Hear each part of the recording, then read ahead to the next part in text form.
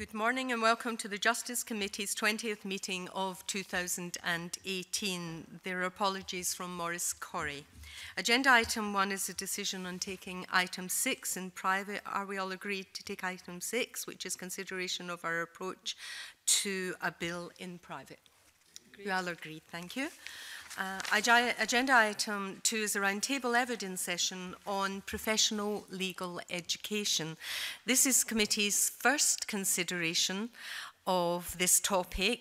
It's an opportunity to explore the issues relating to legal education, including routes to qualifying as a solicitor and advocate, funding and barriers to entry to these professions. I refer members to paper 1, which is note by the clerk, and paper 2, which is a private paper. And can I welcome all of the witnesses to the committee's roundtable evidence session and invite them in turn to introduce themselves briefly. And I'll start with Margaret Mitchell, convener of the Justice Committee, and if we just go round the table. Gail Scott, one of the clerks to the committee. Stephen Emery, the clerk to the Justice Committee. Jenny Gilruth, MSP for Mid-Fife and Glen Office. I'm Tim Haddow. I'm an advocate. I came through the route to qualification, qualifying as solicitor in 2015 and as an advocate in 2016. But I had a particular interest in access to the profession, and I campaigned on that issue whilst I was a student and also worked on it whilst a trainee solicitor. Ben McPherson, MSP for Edinburgh Northern Leith. I also like to take this opportunity to declare two interests. First of all, that I'm a registered solicitor, and also that during my diploma and just during the diploma year, I was also a member of the campaign for fair access to legal profession, working with Tim Haddow. Yes, my judicial title is Lord Eassie. My real name is Ronald Mackay, and I'm here in my capacity as the convener of the Joint Standing Committee on Legal Education. Now, Convener, I don't know if you would like me to say something about the committee now, or shall I come back to it later? Maybe something briefly just now wouldn't do any harm. Well, the Joint Standing Committee on Legal Education in Scotland has been around for a good number of decades, although quite when we were set up is a bit of a mystery. But our function is to bring together the professional bodies, the Faculty of Advocates and the Law Society, and the law schools in Scotland, in order really that they can work together constructively and in a cooperative manner in the interests of legal education throughout. In addition to those bodies, we also have representation from the Diploma Coordinating Committee, and we have a representation too from the Judicial Institute, which is of course responsible for the training of the judiciary, and now of course includes justices of the peace. And we are assisted in our work by 3 lay members. That's a relatively recent introduction to the committee, and I have to say that I think the working of the committee has been greatly assisted by the presence of the lay members. We really do appreciate the effort which they put into it. That was helpful, because when we're having the discussion and bringing people in, then you know when it's relevant to bring you in. Thank you very much for that. Yes, so my role is really the convener of that rather than presenting a particular interest on the committee. I understand. John. Good morning, John Finney, MSP, Highlands and Islands. I'm Rob Mars, Head of Education at the Law Society of Scotland. I'm Liam MacArthur, MSP for Orkney, and probably ought to declare an interest as a parent of a son who's about to go off and study law at Dundee. Liam Kerr for the North East, MSP for the North East region. I also need to declare an interest as a member of the Law Societies of England and Wales and Scotland. I'm a current practicing solicitor, and importantly for a conversation on access, I self-funded my way through the Common Professional Exam and the Legal Practice Certificate at what is now the University of Law in London, and then dual qualified into Scotland a few years later. And I'm Julie Brannan, Director of Education and Training at the Solicitors Regulation Authority, and the SRA is the regulator of law firms in England and Wales. I'm Mary Goujon, I'm the MSP for Angus North and Mearns. I'm George Adam, Paisley's MSP. I'm Liz Comerford. I was formerly a solicitor in private practice, and I'm still on the solicitor's role, albeit non-practising. My role now is as the Diploma Director at Dundee University, where I coordinate the Diploma in Professional Legal Practice. I'm Daniel Johnson, MSP for Edinburgh Southern, and I'd also just like to add that my wife is a practising solicitor, having qualified via law conversion in England and then subsequently qualified in Scotland, and is therefore dual qualified. And Rona Mackay, MSP for Strathkelvin and Bearsden. Thank you all for that. That's very helpful. It's a roundtable discussion, so it's a more informal way of still collecting formal evidence on the topic, but allowing for a more free exchange and hopefully to go in different directions that you don't always manage to do if you have a more structured panel on an issue. If you do want to speak, then your microphone will come on automatically once you've attracted my attention or the clerk's attention, and we'll bring you in. And as usual, we'll try and give us as much and most of the time to our witnesses as opposed to the members, although I know they have a lot of questions to ask on that. Can I thank all the witnesses that did provide written evidence? That's always tremendously helpful to the committee in advance of holding a formal session. And without further ado, we'll now move to our first question, which is from Liam MacArthur. Much, Convener, it's a very general question. Obviously, we've had a note in terms of the various stages involved in qualifying as a solicitor and advocate. It would be helpful if some of the witnesses could set out what's involved in each of those stages, what are the key learnings that are attached to each of those stages, both as a solicitor but also as an advocate.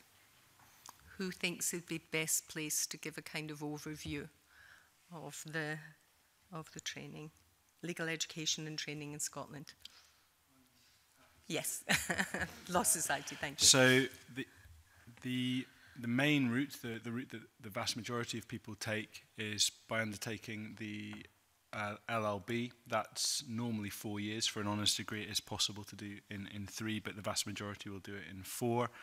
That's the academic stage to the route to qualification, and we set a series of, the Law Society set a series of outcomes that require to be taught by universities and require to be met by students. How universities teach those outcomes will be up to the universities. There's a bit of academic freedom for them there. It's important to remember that depending on the university, between 40 and 50% of the people who study the LLB will not go on to further legal study. That may be a decision they take at the start of the LLB. They never want to be a lawyer. It may be a decision they take halfway through, saying, I wanted to become a lawyer, now I definitely don't. Or at the end, there may be other reasons as well, as I'm sure we'll come on to. But that's quite an important thing, that it's not solely for legal practice. Once you've done that, and that covers, as I say, the academic stage, you go on to study the Diploma in Professional Legal Practice. Again, we accredit that, and again, we set outcomes that require to be met there. Up to 50% of the course is what we call elective, which again gives providers significant freedom to play to their strengths as a provider, but also to link into their local market. So perhaps the most obvious example is the universities in Aberdeen that offer the diploma may well tailor their provision to the local energy, oil and gas sectors. But all diploma providers do that to their locations. The other 50% that we mandate is core content, and that ties directly to the reserved areas of practice for solicitors, so private client, litigation, and elements of property and conveyancing. As well as that, tax is taught on the diploma. It's taught pervasively. It may be taught at undergrad, but it has to be taught pervasively at the diploma. And then and legal ethics also, they may be introduced in the LLB, but they are mandated to be taught throughout the diploma. Then there's a training contract, which can either be with a private practice firm, from a sole practitioner all the way up to one of the largest law firms in the world, or it could be an in-house organisation. The biggest single hirer of trainees is the Crown Office and Procurator Fiscal Service. So it's a broad spread. Again, we set outcomes that require to be met.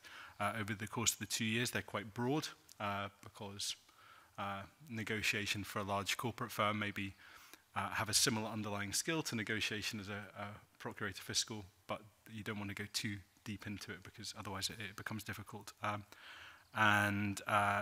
Throughout that, there are regular quarterly performance reviews. They are required to undertake trainee continuing professional development, and they're required to meet the outcomes and, of course, be designated by a disclosure check and by their supervising solicitor to be a fit and proper person to be a solicitor in Scotland. And then at that point, or they can be admitted halfway through their training contract, at the end they're discharged and they are a newly qualified solicitor, and they can go off to work in wherever they want in the profession or go to the bar. I don't think I can speak for how advocates become advocates, but Tim can jump in there, I'm sure. Before we move on, and you said 3 year, 4 years, is it still graduate entry and 2 year course? Yeah, yes, actually. There is a graduate LLB, which generally, yes, it's 2 years. Generally, you need to have undertaken a previous degree to get there. There are occasionally exceptions for that if you have significant work-based learning or something like that. But on the whole, somebody will do an undergrad in history, politics, English, science, and then move across to do a 2 year accelerated. A number of universities do that. One university now does that online, and pretty much all of the parts of the Roots qualification are also available to be undertaken part-time as well. Yeah, that's helpful. And it's interesting that people don't always do the degree with the intention of practicing. It's being looked at generally as a good general degree to have to go into a lot of different professions. Unless any of the witnesses have anything to add to the training, then I think we'll move on to the more substantive questions. Tim was going to come in on the advocate. Yes, Tim, you wanted to add something? Yes. Yes, well, I think I should say, first of all, I'm not here to give evidence on behalf of the Faculty of Advocates, but also I can speak to the process of qualifying as an advocate. I think the first two things just to acknowledge is that the scale of that is very much lower, in that perhaps between 4 and 10 people a year train as advocates compared to 400 or 500 who would train as solicitors. It's also worth noting there's a great diversity of people. There's usually 1 or 2 a year who come straight from having qualified as solicitors, but equally will be others who will have worked as solicitors for a number of years, and indeed some who will have worked as solicitors for a very significant period of time, and who come to the bar perhaps instead of becoming a partner in a law firm, or even having been a partner in a law firm and wanting to do something completely different. So the sort of profile of people coming into the advocate's profession is quite different than those coming in at the solicitor's profession at the bottom end. But put very simply, the requirements in Scotland to become an advocate sort of bolt on to the top of having become a solicitor. So the law degree requirements, they're not quite identical, but they're very similar. You then have to do the diploma. You then have to have qualified as a solicitor. There are some routes round that, but they're very sort of few and far between. So generally people do effectively what I did, which is go through, do the law degree, the diploma, the traineeship, and then either come straight to the bar or go through the other process, practice as a solicitor first. I think the actual process of training as an advocate is that you spend a year, what in England's called pupillage, in Scotland we call it deviling. So you work for about 9 months alongside shadowing experienced advocates. During that time you receive some fairly specialist and intensive advocacy training from members of faculty, and at the end of that, if you meet the right standards, you're then admitted by the court to the Office of Advocate. It is worth saying that that period of training you don't have to pay for, but of course neither are you paid for doing it. So it is, people will have to plan ahead for that. There are scholarships available, and those have been, or will be from next year, very much enhanced over what they have been up till now. That's very helpful. Before we move on to look at an overview of the education in England and Wales, which Daniel's going to explore, then Liam, both Liams had a supplementary. I just had following on from Rob's explanation was very helpful. I'm aware that not all universities offer the diploma as well. I mean, it would be helpful maybe to understand the extent to which there is movement from universities in completely different parts of the country in order to complete the diploma. So that if, for example, you use the example of Aberdeen, whether people with an interest in the energy sector are going to gravitate there to do a diploma, or whether the likelihood is that people will do the diploma if they can at the university they've got their degree from. It's horses for courses to an extent.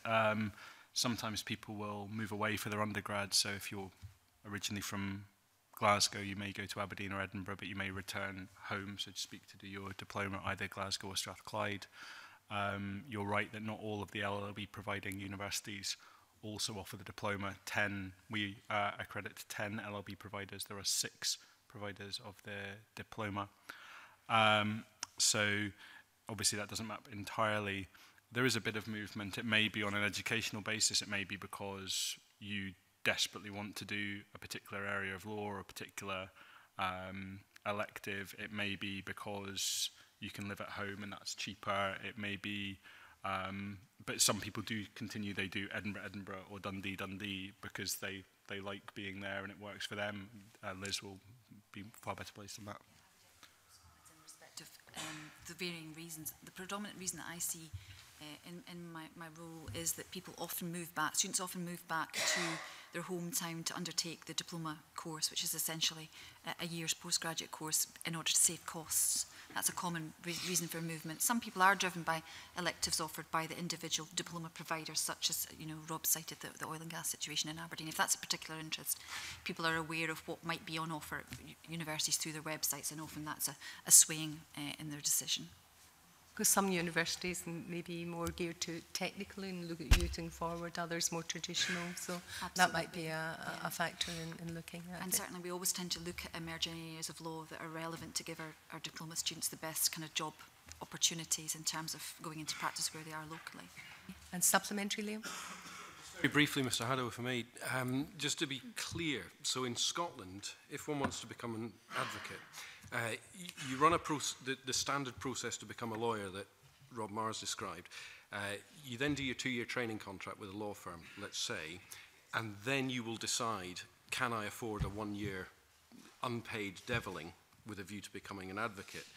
And if I'm right on that, that I think contrasts very heavily with the England and Wales situation, doesn't it, insofar as if one is running through, instead of doing the LPC, one decides to do a bar vocational course for a year, and then 2 years of pupillage? No, 1 year. 1 year of pupillage, unpaid. So the unpaid period runs throughout your legal education in England and Wales in a way that it doesn't in Scotland. Is that?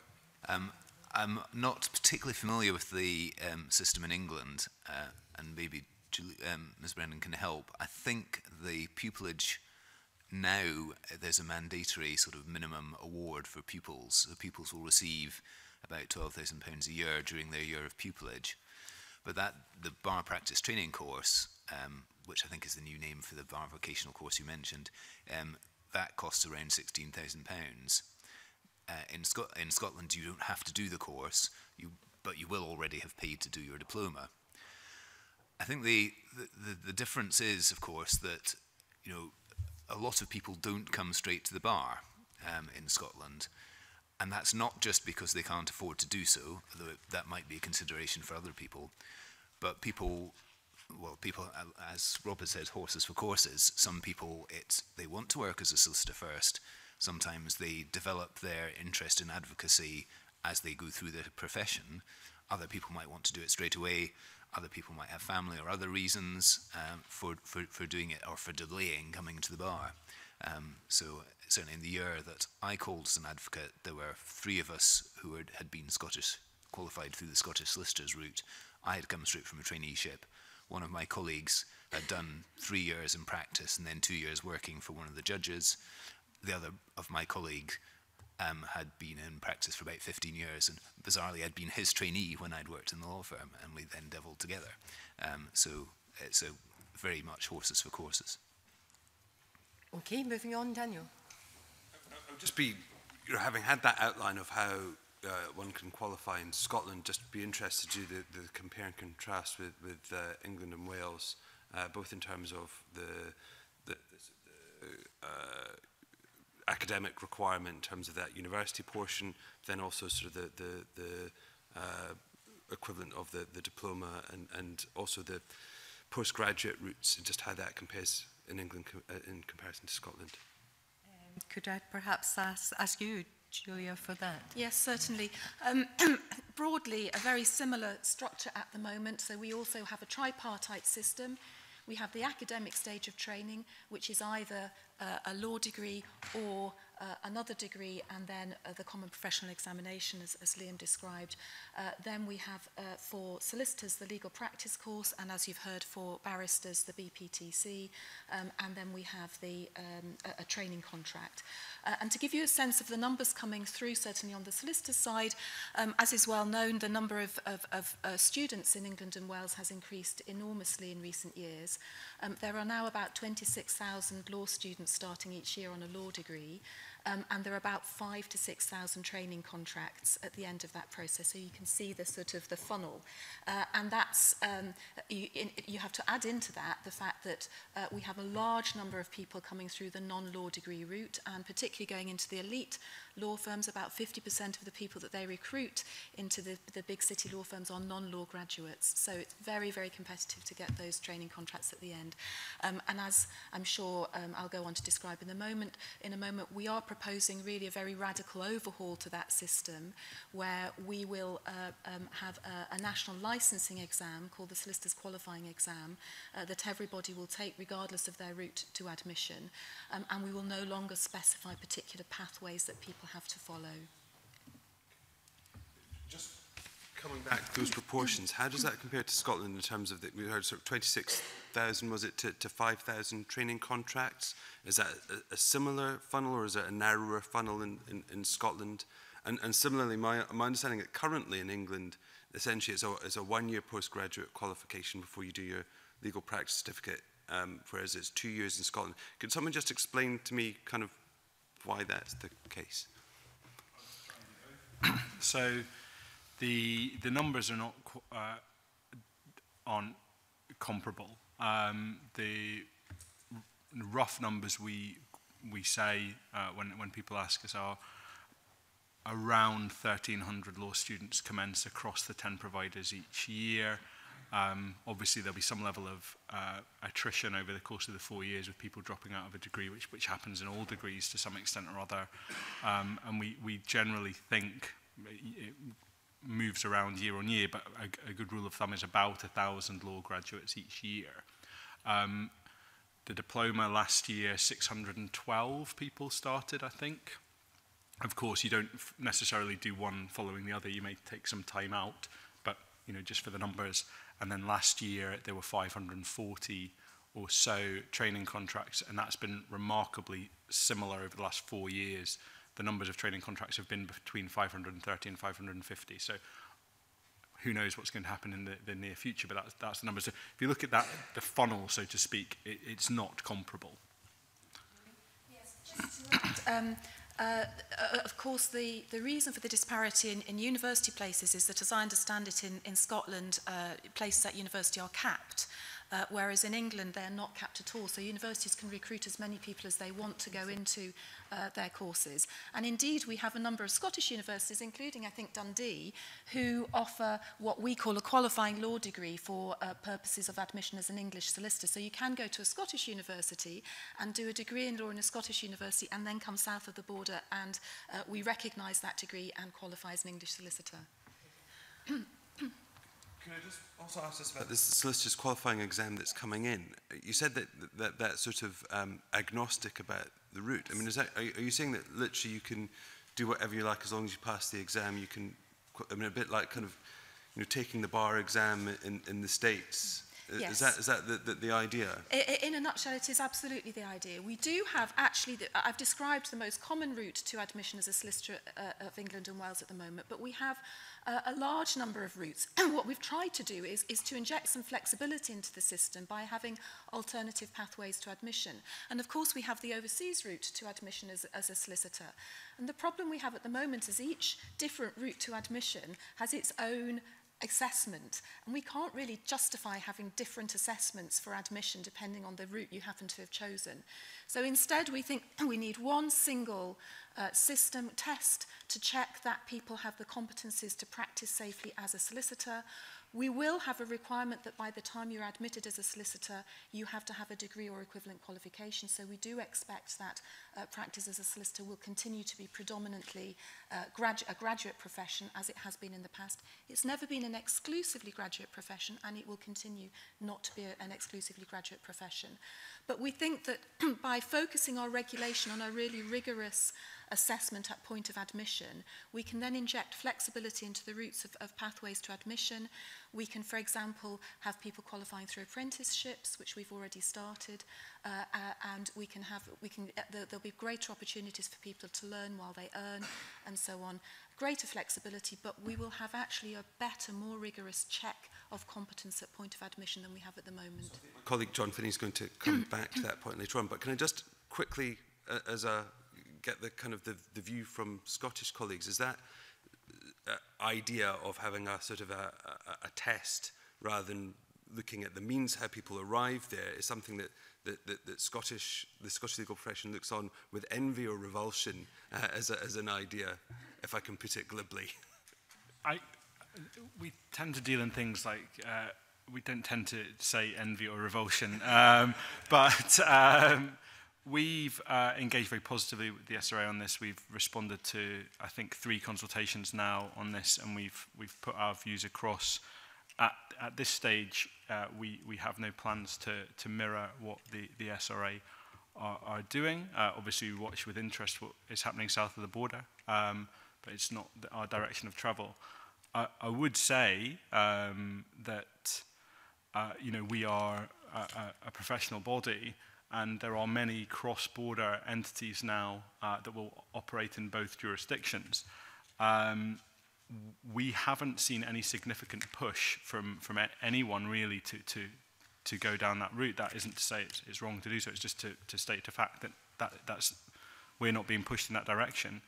Where our members are keen to innovate, as I said in my written evidence, is that they're keen for us to create a truly alternative. There are elements of the route to qualification that can be alternative, but to create a truly alternative route via means of an apprenticeship to route to qualification. Large sections of the membership are keen to do that. We're keen to do that.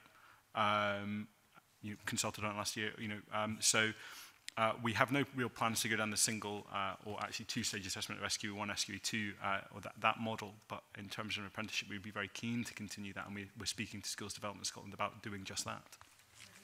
You'd be very well qualified to answer this one. Yes, what I wanted to say is that, of course, the committee is very aware of what is being proposed in England, and we've given it quite careful consideration. And I can say that none of the constituent bodies are in favour of, as it were, going down that route. There are a number of reasons, but if we just take one of them, I mean, one of the drivers for this in England and Wales is seemingly the great variety of routes and qualifications, and that therefore they see that there being very inconsistent standards. Now, that is a situation which really doesn't exist in Scotland.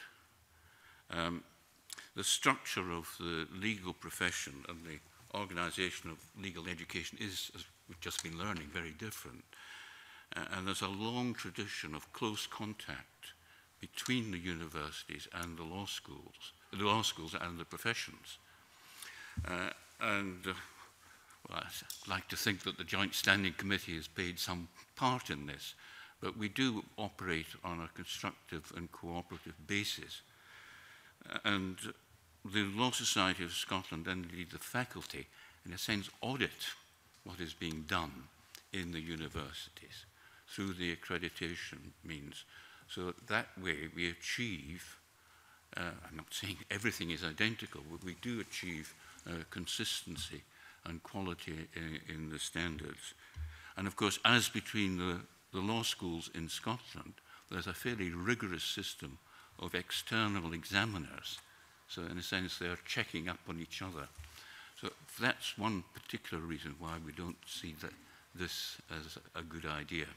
A little bit on that, because it sounds a little bit as though you're saying the single system test is almost coming to a lowering of standards because people have come into the profession from so many different routes which aren't available in Scotland. Is that what? I'm not sure what I'm saying. I'm saying that one of the principal reasons, as I understand it, in England and Wales, is the apprehension that there are very varying standards and inconsistency both in the level of teaching and in the rigour of the marking and standards. And I'm saying we don't have that issue. I don't think there's any perception within Scotland, and there isn't, that there is a great variety of standards between universities. I'll bring Julie in, because I would have thought if the test was rigorous enough, regardless of how you'd come into a profession, perhaps that wouldn't be a concern. Julie? Yes, just to give a flavour of the concerns that we have over standards. We know that we have variable pass rates on both the CP and the LPC. So at some providers, pass rates are as low as 50%, and at others they're as high as 100%. Now, we don't actually know whether 50% or 100% is a good thing. You know, there could be a number of reasons for that. It could be different calibre of students. It could be better or less good teaching. It could be more difficult or easier exams. And we don't know which of those it is. About 2 or 3 years ago, we did call in all the exams on the LPC so we could look at them and try to get a sense of whether there were differential standards. And what I can say is, on the face of it, it looked as though there were. And I should add, just to give members an understanding, there are about 26 different legal practice course providers. So we looked at each of the exams of the 26 different legal course providers. It looked as though there were different standards in the exams. Some exams looked easier than others. But we couldn't really tell that because we didn't know how the students had been taught. We didn't know how the teaching related to the examining, whether the questions on the exam papers were really very different and novel compared with what they had been exposed to in the teaching. So it was very difficult for us to get a grip. And I think one of the issues that we've got is we think there may be differential standards, but actually it's very hard for us to tell. It's hard to know for sure. And we think that the single exam will give us a much better grip on standards. We will know that everybody has been assessed to the same standard because everybody will take the same test.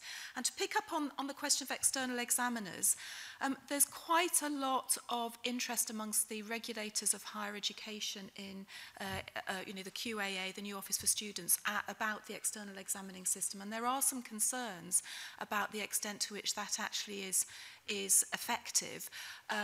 We know that universities tend to select external examiners from the same sector in which they operate. And of course, although the external examiners are required to make a statement that the standards in the university where they are external are the same as their home university, that's only a bilateral test. So I think there are some questions, and I think the regulators are looking at the extent to which that is a robust system.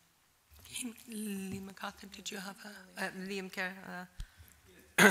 Just something which I'll ask this, but which might support what you're saying, Lord Eassie, is am I not right in thinking, certainly when I was selecting where to study, this is about getting a training contract, it seems to me. So at the end of my studies, if I want to become a solicitor, I have to get a training contract. And certainly when in England and Wales, it was clear to me at the time, and this was a long time ago, I accept, but that where I got that training, that the LPC from would probably have an impact on where I could expect to get a training contract. Am I right in thinking, Lord Eassie, that because you've only got 10 providers in Scotland, that analysis is less likely to happen, as far as it doesn't matter where I go, the law firms are saying it will be of a standard, it will be of a certain level? Yes, I think that's really what it comes to. I could also say that within the committee we do have considerable reservations about the notion of the test of a single exam. I think there's a concern that there's more to becoming a sound lawyer than just sitting one exam. It's the exposure to the academic discipline and the study of legal thinking that will make for sound lawyers, and we do actually need sound lawyers. And there's an apprehension which I think is shared also south of the border, that if you set up this single exam, which I think is to be largely computer organised, you end up with crammers teaching to the exam, and there's a concern that that would be not provide the real measure of assurance of quality for the future profession. And then Rob. Yes, thank you.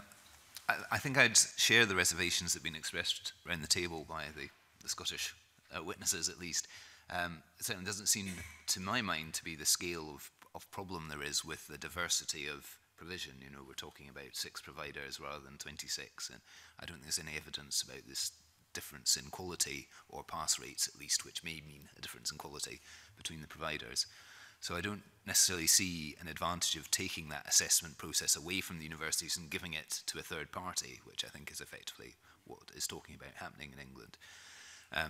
But equally, I think there is one aspect of the new system in England which I think is commendable, and it does seem to be less tied to the particular structure of the route to qualification.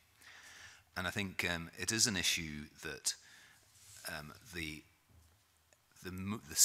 primary route for people coming through is in some ways quite prescriptive. So, for instance, you pretty much have to do the diploma, then you have to do the 2-year traineeship. So, for instance, when I was going through the diploma process, there was a person who'd worked their way through from, you know, being the office boy in the solicitor's firm. He'd been there about 7 years. He'd gone through his Law Society exams, so effectively that allowed him to reach the legal qualification without having done a law degree. But then to get to the next stage of qualification, despite having worked in a legal office for 7 years, he had to leave his job and come to the diploma to learn about how to work in a legal office. Or, well, it's not just about that, but that's part of the process of the diploma. And then, of course, he had to go and do a traineeship to learn about the practicalities of working in a legal office. And he's already sort of done that. Or indeed, for people, and I was slightly in this situation myself, I had 19 years, you know, working as a professional in another profession. So some of the skills that I required to work in a legal office, I already had in terms of working in an office, being a professional, all that sort of thing. I didn't have some of the legal bits and pieces. But because the current structure is very much a sort of lowest common denominator, it assumes that everybody's starting from that sort of fresh-faced graduate position and has to then follow that particular structure of diploma plus traineeship. So the commendable bit, I think, about what the SRA are trying to do is say, well, let's go away from having to jump through particular hoops, and let's just assess on the outcomes that you get to the end of that. And I think that we could perhaps take some aspects of that, you know, process agnosticism, I suppose, about how you get to the standard from the English proposals, and there are aspects of that without going the whole hog to do what the SRA are doing. On that example, Lord Eassie, you were shaking your head vigorously before I bring Rob in, so you wanted to qualify maybe, or I think it was the clerk that had, you know, worked in an office for so long, and yet still had to do the diploma. A problem, in a sense, with people who worked in a particular field. They acquire knowledge, but there's also the other side of it that you need to be, I think one has to be anxious to make sure from the point of view of public protection that people are adequately qualified. And if I can take perhaps an analogy from medicine, that, you know, we may have someone who's worked in a paramedical capacity for a very long time, is very knowledgeable, but I think the public would still like to know that they have actually gone through the same proper route for qualification. There's a balance, in effect, which is sometimes quite difficult to draw between making access easy and yet maintaining the quality. Could I ask then, does your committee have the flexibility to, if you like, waiver the rules given an individual case? That's set down. We're just a cooperative consultative body. Just bring everyone together, really. So we can argue about it and we can make suggestions. Right. And we can encourage things. And indeed, one of the things we have been looking at and in trying to encourage is the development of different routes to qualification. For example, perhaps easing the requirements for traineeships and improving the opportunities for traineeships. Right. And I think it's fair to say, although perhaps Robert may contradict me, that the Law Society has gone to great lengths to try to open up the traineeship market, encouraging smaller firms, encouraging the public sector to provide traineeships and to making that easier. And also, as was mentioned, there's an effort to try and develop the apprenticeship model as a way. So we're not averse to developing other means of qualifications. Yeah. I've got Rob, Julia, and then Liz in that order. Rob. Super. Just a few points. I think it's useful to note, Daniel asked about the funnel beforehand. It's useful to remember that we are very different jurisdictions and very different educational jurisdictions. We have 10 LLB providers. The SRA, so far as I'm aware, are over 100, I think over 110. Regulating 110 academic institutions is just more difficult than regulating 10 and then subsequently 6 in the way of the diploma. I can tell you how we accredit and continually monitor providers, but perhaps Liz, as somebody that we accredit and monitor, may be better at doing that from that side. The points Tim makes are fair. We are looking at how we can make processes more flexible. As I've mentioned, the apprenticeship route is something that we are exceptionally keen on, and this isn't me sitting in Morrison Street thinking it's a good idea. It's the profession asking us to do so. And then thirdly, in terms of promoting traineeships, the biggest single change that we are looking to do this year is to rewrite the admission regulations, which we are currently doing. We are the body that sets the admission regulations with the concurrence of the Lord President of the Court of Session. But one of the things that we would like to do, subject to necessary safeguards being put in place, would be allow trainees to be admitted earlier in the training contract. If they were able to do that, particularly small criminal defence firms would be more able to take on trainee solicitors, because at the moment, if you're a criminal defence firm, if you take on a trainee solicitor, they cannot appear in many court matters until point of admission, which at the present time is at its earliest of 1 year. If we could move that earlier, and that's just uneconomical. Of course, there's huge public protection issues there, so we'd have to put in safeguards in place around that, but that's one of the things we're looking at under the new admission regulations, which we hope would make a difference. But of course, there are hoops to jump through, and the Lord President has to agree. Julia, then Elizabeth. So just picking up, first of all, on Lord Eassie's point, I thought it would be helpful to describe the nature of the assessment. As Rob said, the SQE will have 2 stages. The first stage will be a test of legal knowledge, but the second stage will be a test of legal skills, and that will not be computer-based assessment. It will be a skills assessment, so role plays in relation to advocacy, interviewing, testing the candidate's ability to pick up a case, to understand what the legal and factual issues are, what the risks are to the client and so on, as well as tests of legal writing, legal drafting, legal research. So that's the nature of the exam. But the point that I wanted to go on to make was that, of course, we do think that the SQE will assure standards better.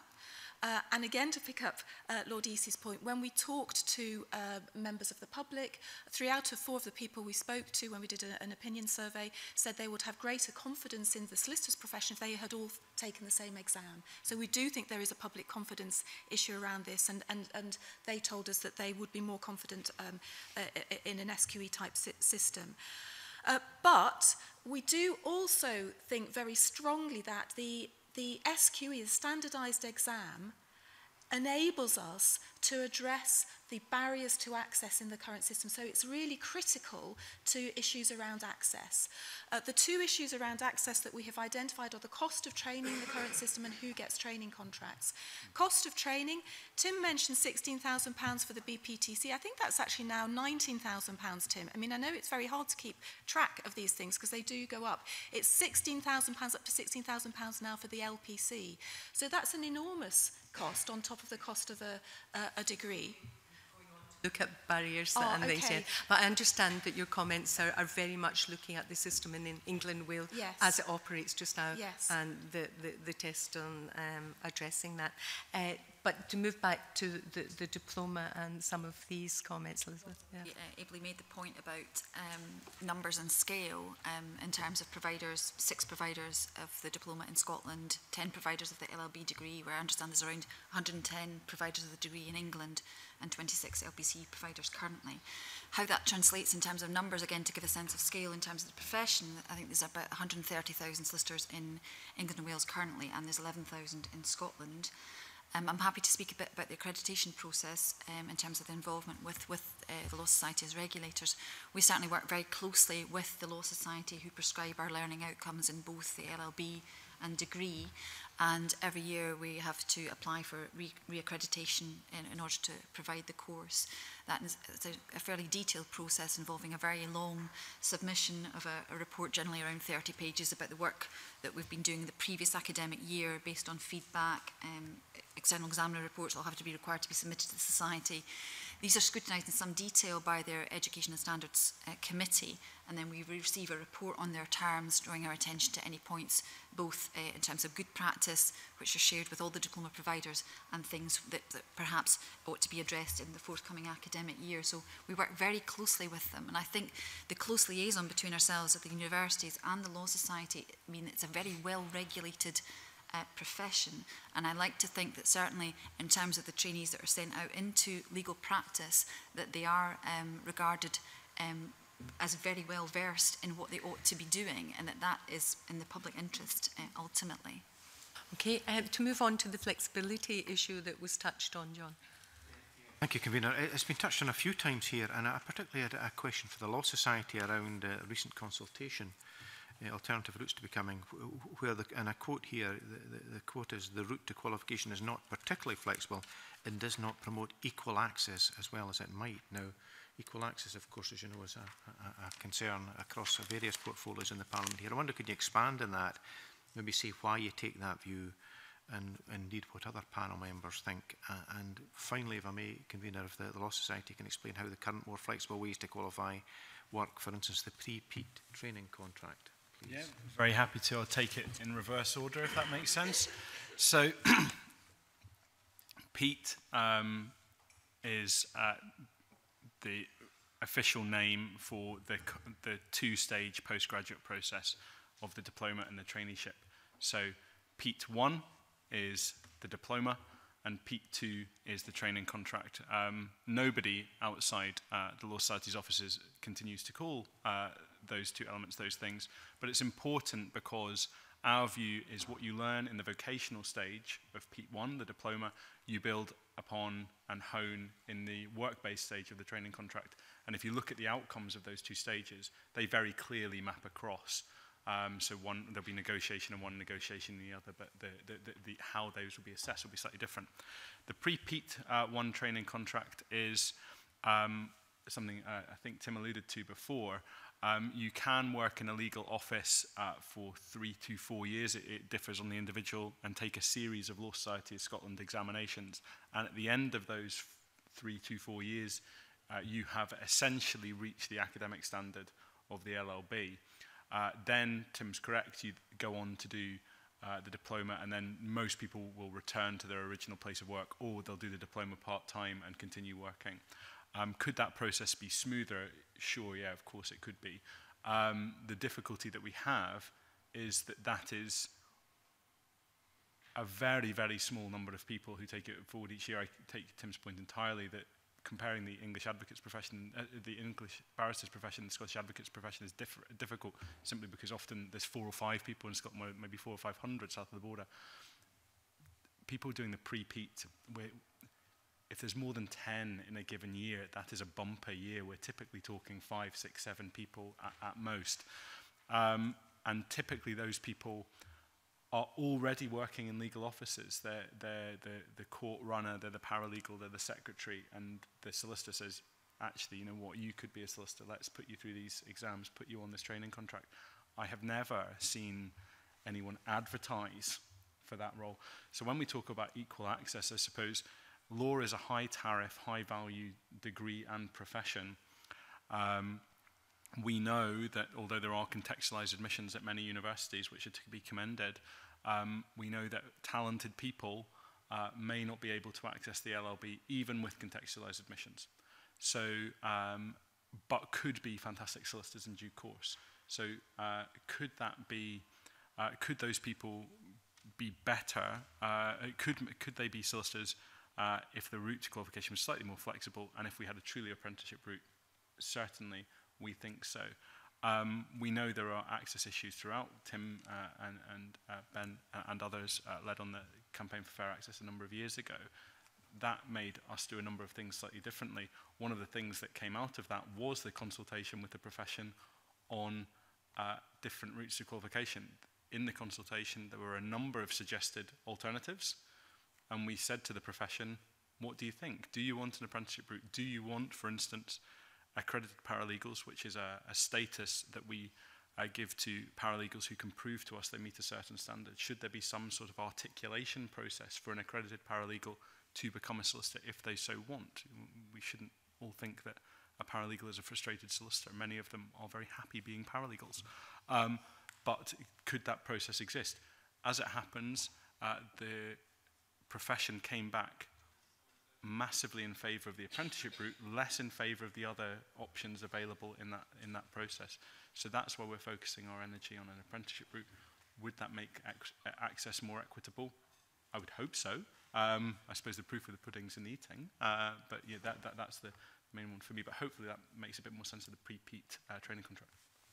Happy with that. Perhaps exploring the apprenticeship route a little bit more, Daniel? Just very interested to know how your plans lie in terms of developing an apprenticeship. When is that likely to be rolled out? What will that potentially look like? I'm assuming it's a graduate apprenticeship model you're looking at. If you could maybe just go into that in a little bit more depth. Yeah, absolutely. So the consultation happened. We looked at the responses, and it was quite clear that was the route the profession wanted to go down. We went to the organisations that had responded and said, it's all very well saying, in theory, we are in favour of an apprenticeship route because everybody is. But will you, if we create such a thing, actually employ apprentices to do this? I'm happy to say that a number of private practice law firms and in-house legal organisations have said they would be keen to scope that out with us and be keen to work with us. Where we are at the moment is we're speaking to SDS, Skills Development Scotland, about how we do that. Should it be a modern apprenticeship? Should it be a graduate apprenticeship? At the moment, I think we're leaning towards a graduate apprenticeship. How that would work, as any other apprenticeship would work, a number of years' experience, probably 5 or 6, I would say, 5, 6, somewhere around there, and a series of examinations and assessments throughout the course. More than that, there's not been too much, but we have got real sector buy-in to take it forward. And indeed, some of the universities have said that they could play a part of that in terms of the assessment out the way or the academics out the way, which are an important part of an apprenticeship too. So it's an exciting development. I can't say at this stage when it will occur because we don't know.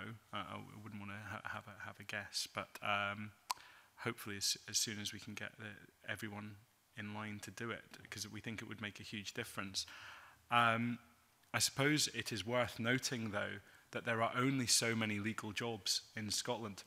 And a difficult conversation and it will be me, will have to have with law students in due course if we create an apprenticeship route is, it is likely, after a few years of an apprenticeship, that there will be fewer training contracts. Because if I'm if I'm Mars & Co. and I take 10 trainees in a year, I might take 3 apprentices. I probably don't need 10 trainees and 3 apprentices. So how the profession may be slightly more diverse, people may access it slightly differently, but we're not going to magic up jobs, I don't think. So that's a difficult conversation we're going to have with the LLB and diploma cohorts in due course. But that's not a reason not to do it. It's just a reason that something that we have to be aware of. So on that very point, I mean, I think there's a real risk that when people talk about apprenticeship routes in any profession, not just the legal profession, that they assume that by dint of having an apprenticeship route, that will automatically broaden access, where in reality, sharp elderly middle class kids and indeed their parents will go, actually, there's less training contracts, but have you looked at that apprenticeship route, and actually you just get the very same people just going into the same profession, albeit by a different route. And I think there's some evidence of that with some apprenticeship routes already. Are there any sort of thoughts that you've had at this initial stage about how you can use this to genuinely widen access rather than essentially providing an alternative route to the same cohort of people? It's a great question. It's not something we've given an enormous, given where we are in the discussions with SDS, that's something we haven't given too much thought to, but it's an entirely fair point that if you have numerous routes in, the same people may try different pathways. At the same time, there is evidence from jurisdictions that having multiple pathways into a profession, all that leads to is informal hierarchies forming, so that, yeah, of course, you can go to this route, that route, whatever route, but actually if you don't go to this university and this provider of training, be it law or another profession, you're not actually going to go forward. In the same way, everyone can stay at the Ritz as long as they've got the fee to get in. Julia, you wanted to comment? Yeah, just to give a sense of how the apprenticeship model is working out in England and Wales. We launched it in 2016. We had 25 apprenticeship starts that year on the Solicitors apprenticeship. We had 100 starts September 2017, and we're expecting numbers to go up again this year. The firms that offer apprenticeships are really evangelical about it. What they say is that it enables them to form the apprenticeships, the apprentices in the competencies, skills that they need for their particular business. Those apprentices become very, very loyal to the firm, and so it enables firms to hang on to talent in a way that they like. In picking up Rob's point about fewer training contracts as a result of apprenticeships, I was on a panel with Womblebond Dickinson, one of the firms south of the border recently, and they said they had cut their formal training contract places by 20% to make space for people coming through alternative means. So I think there is some evidence that will happen. I was on a panel yesterday with another firm who said that they have increased their number of training places to add apprenticeships to the training contracts they had. But so there's difference of practice there. I'm picking up the point about sharp-elbowed middle-class people taking the apprenticeship routes. Yes, I'm sure that there'll be some of that going on, but anecdotally, what we see in terms of the sorts of people taking up the apprenticeships at the moment are, first of all, predominantly working-class people who are more likely to be worried about the fee debt in England and Wales. So if they don't want to have the large amount of tuition fees, they will go down to the apprenticeship route. They are people who have the choice of going to university or going down the apprenticeship route. They've got the grades to go to university, but they choose the apprenticeship route because they avoid the tuition fees, and that tends to be more of a worry for people from working class backgrounds than middle class backgrounds. And also people who sometimes for ethnic reasons, because of ethnic cultural reasons, want to stay at home while they are working, and so again that we see that model as well. Just as a brief supplement, can I ask what the profile of the firms offering those apprenticeships is? Are we talking Magic Circle? Is it sort of national kind of full service, or is it sort of small firms, or is it Yes, it's a very good question. The Magic Circle, the top sort of 5 to 6 law firms tend not to be offering this solicitor apprenticeships, but we do have the big national law firms who are offering them, and then smaller firms as well. And the other thing, just to pick up, I think also on Rob's very good point, is this idea of a hierarchy. And for us, we were very concerned about that different perception of hierarchies according to which routes you followed. And again, that's something we think is addressed through the solicitor's qualifying exam. Level playing field. Everybody who comes through, qualifies as solicitor, will be able to say, I've taken the same exam, and this enables me to demonstrate I'm the equal of my peers. Okay. I wondered, Elizabeth Bruce, from a university perspective generally, if you had any thoughts on the apprenticeship and how would that affect, or would it affect the university? It's hard to know. I think there'll always be an appetite to come and study. Traditionally, yes, the traditional route. Yeah. Yeah. Okay. Jenny, moving on to another aspect that's been covered. Thank you, Convener. Rob Mars, I want to pick up on something in your submission with regard to barriers to access, because you point to your 2014 report on fair access to the legal profession, which acknowledged that pupils from SIMD 20 and SIMD 40 were disproportionately less likely to even start an LLB than their wealthier counterparts. And I just like to ask more generally then, the panel members, why is this still the case in 2018? I mean, so far as I'm aware, and this doesn't make it right or wrong, the position for law is the position for many courses across the university sector, that people from SIMD 20 backgrounds are less likely to commence the university experience. That's probably more likely to be the case in subjects like law, medicine, etc. You know, that's what we identified in the report as the biggest single barrier. You know, clearly there is a bottleneck at the end of the diploma getting into the training contract. Clearly there are access concerns at the diploma. How I described it when I spoke publicly on the Fair Access report was, in many ways, the reach qualification is a triathlon. The first bit is a swim, the second bit is a cycle, and the third bit is a run. Lots of people give lots of effort and time to whether or not people can afford the bike. My focus in the report that came through fairly clearly was that we should really be focusing on the people who can't swim, because if they can't get in the pool, they're never going to get to the diploma anyway. Why is it still like this in 2018? You know, there's any number of things.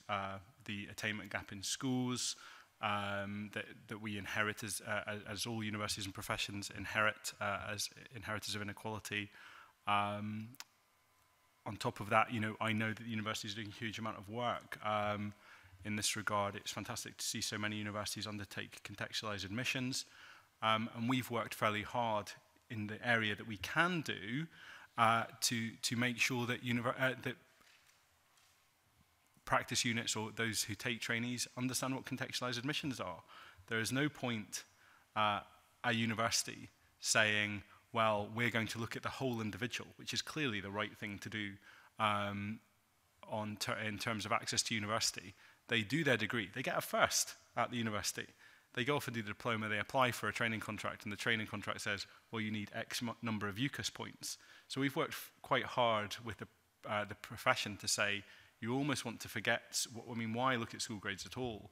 But it's actually pernicious if you look at school grades when we know that most of the universities, if not all of the universities that provide the LLB, are contextualizing admissions in. So there are access issues down the line that but I'm sure others will have a view on why it's still like this in 2018. Mm-hmm. Any other views around the table? No? Could we bring Ronan and ask specific? Oh, sorry, Jane, you hadn't finished. Thank you. So I'd also noticed from your submission that the Law Society has launched the Scottish Charitable Incorporated organisation, which funds 8 students from poorer backgrounds. So you've got 7 pupils there who were free school meal entitled. Excuse me, there were 8 EMA recipients, there were 3 young carers. I was quite interested in the breakdown of these pupils, and I recognise you're also hopeful to increase this cohort to 40 going forward. I just wondered, how did you identify these pupils then? Did they have to apply for the scheme? And did you target schools perhaps that were benefiting from the government's attainment fund? Because there's obviously a wider agenda here around closing the attainment gap, and you mentioned that in your previous response. We tried to get that out in front of as many eyes as possible. We didn't want to hide the Law Scott Foundation away, so we worked with the schools that we work with through street law, through the Donald George Memorial debate, through the various universities who, with the REACH and Pathways to the Profession programs. We promoted it via social media and all sorts of ways. I don't want to say that we did go to the scheme that you mentioned in case we didn't, but in the future we absolutely will. We want as many people knowing about the Law Scott Foundation and benefiting from the Law Scott Foundation as the charity can support. I'm happy to say the first year there was 8 people, 8 remarkable young people, and then next year it will be 8. The next year it will be 8. So over the course of the years it will be 40 when you add them all up. If we continue to raise funds from the solicitor and advocates profession and others, we'll take anyone's money in that regard. We will try and support as many pupils as we can. It's important to note though it's not just finance. Although finance is really important, we have set each individual up with a mentor for each year, and I think that mentor will change over the course of the 5 years, because then at that stage they will be beginning to form a network in the legal profession, which is hugely important. The mentors who have come forward are from the highest officers of the legal officers in the land down to newly qualifieds, giving their time freely, and they add so much value. So yeah, we're going to continue doing that, and we will get it out to as many schools, as many eyes as possible, because as many people as possible should benefit from it. Thank you. Okay, Daniels. I just want to ask a supplementary based on what Jane Gilruth was asking, and actually referring to a previous point where we talked about the funnel. Is the very fact that only 10 institutions offer the law degree actually kind of pre-screening kind of the number of people that can actually do a law degree and therefore go into the profession? I mean, to use your swimming analogy, it's not just, on one hand, it may be that some people can't swim, but it also is that there's a limited number of places to take part in the race to begin with. Is that maybe part of the problem? Potentially. If there are other universities in Scotland that do not offer the LLB, if they wish to do so, there is no market bar to the mentoring. They would have to come forward to be accredited by the society, but we don't say that there is a limit of 10. In the relatively recent past, Stirling also offered the diploma. They chose not to do so. But as I say, there are 4 or 5 universities off the top of my head that don't offer it. Could they offer the LLB? If they met the standards, we would accredit them. I'm just conscious that in my 9 years at the Law Society, the thing that I hear most often is that there are far too many law students. So if we then explain, which I'm not actually sure is the case, because of the point I raised earlier about the 40 to 50% who go off and study other things anyway, or do other things anyway. But yeah, I accept that perhaps more universities could do that. But that's a business and academic decision for the university. It would be entirely improper of us to turn around to a given university and say, you should offer the law degree. If they want to do that, and they think it would serve their local community and fits in with their long-term strategy, and they meet our standards, there would be no reason not to do it. My question is whether or not the Law Society should be seeking that, because my impression is that in England there are a lot more lower tariff universities that offer law degrees, whereas in Scotland it is pretty much the domain of the higher tariff, dare I say, more elite universities that offer law degrees. And I'm just wondering whether or not there's a possibility there in terms of opening up access. I wouldn't want to comment on the tariff or otherwise of a given university.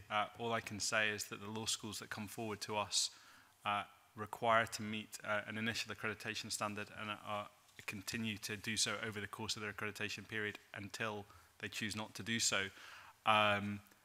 Others have considered it in the past. I mean, I'm bound by how much I can say there, but it's entirely up to them. We are neither pro nor against. We regulate as we see the right way to regulate. You wanted to come in? I think there's just one very quick point I wanted to make about, we may come on to this in further questions about the structure with the diploma sitting as a postgraduate qualification after the LLB. And I just really pick up on Rob's analogy about the triathlon and how you need to be able to swim before you can think about buying the bike. I think I would just make the point, though, that if you're a pupil in 5th or 6th year at a school and you're not sure about whether law is the career for you, you are going to be looking ahead. And when it's explained to you, well, yes, your tuition fees are paid for the Scottish Government for the LLB, you get your student loan, but come the end of that, you will have to pay for your diploma. You know, that will be a disincentive for people getting in the swimming pool at all, I think. So I do think that, whilst I totally accept the inheritors of inequality point, being able to tell people at school that there's a structure that they can go through without having to inject lumps of cash at the postgraduate level will be something that may help people who might be on the cusp of deciding whether they want to be a lawyer or not, that that's something that they could do.